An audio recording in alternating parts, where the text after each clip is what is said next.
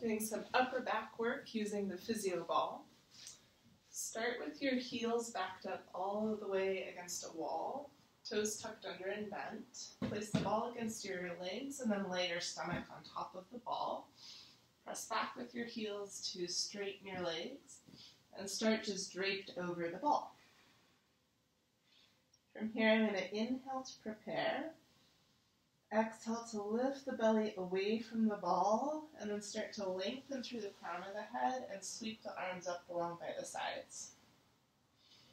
I've got the palms facing down, little fingers in towards my sides, and on the inhale, I'm going to reach out towards a T position.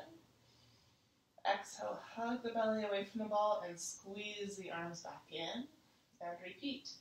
Inhale as my arms reach out to a T, I'm trying to slide the shoulder blades down towards the hips. Exhale, lift the belly, reach the heels towards the wall, squeeze the arms in, and repeat. Inhale to a T. Exhale, squeezing the arms in, reaching long through the crown of the head. Last two, inhale. And exhale. Inhale, reaching to a T.